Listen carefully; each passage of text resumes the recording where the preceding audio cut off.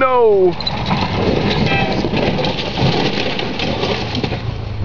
Oh!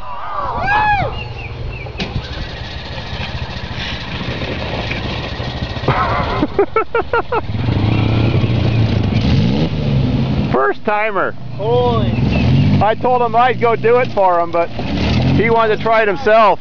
I thought right. He almost rolled it. He did a big turn sideways, almost rolled it. I came to the top and he just went whoosh, just swung around. Holy. Man, I'm like, wow, I'm sorry, man. I broke your canoe. Oh, I don't care about that, but I told you got to go back down straight or you're going to roll it. You almost rolled it. Straight back, remember? I said I'd do it for you, show you how. Your gas tank didn't know your gas tank's high, it didn't get ripped out. Probably nothing happened.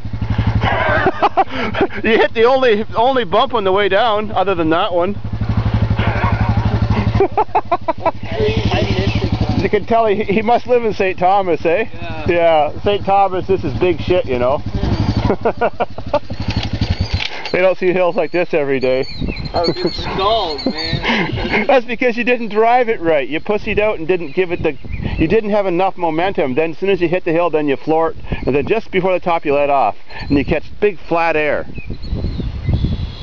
I'll show you.